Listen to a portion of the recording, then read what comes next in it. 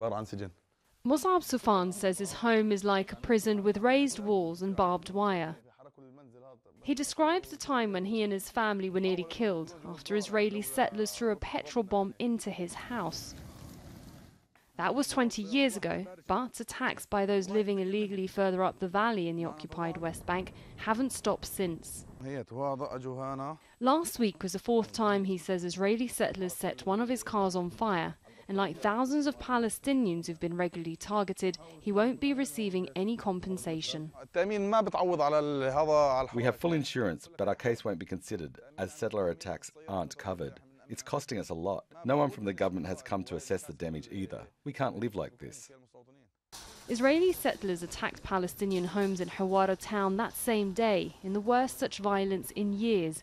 It led to international outrage, but people here say they haven't received any of the $100,000 promised by the Palestinian Authority, and it wouldn't be enough to cover the costs.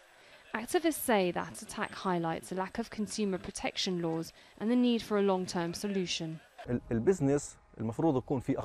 We have a social responsibility. We live under occupation. We call on the government to introduce special policy reforms for the industry to compensate those that have lost their cars to settlers' violence. Financial profits cannot be more important than Palestinian lives. Insurance companies in the occupied West Bank don't cover damage caused by Israeli settler or military raids. We're not shirking off responsibility, we're working within international laws. There have been times that exceptional cases were covered through a private social responsibility fund, but it's up to the government and civil organisations to come together with an alternative. We're open to discussion. The Palestinian government hasn't responded to our requests for an interview. It's reportedly creating a new committee to look into the Huwara attack, but there appears to be no plan to tackle the wider problem. Now, every Palestinian family we've spoken to here, so they've absolutely reached breaking point. The financial losses because of settler attacks are increasing year on year, and they said that it's had a massive toll on not only their mental, but also physical health.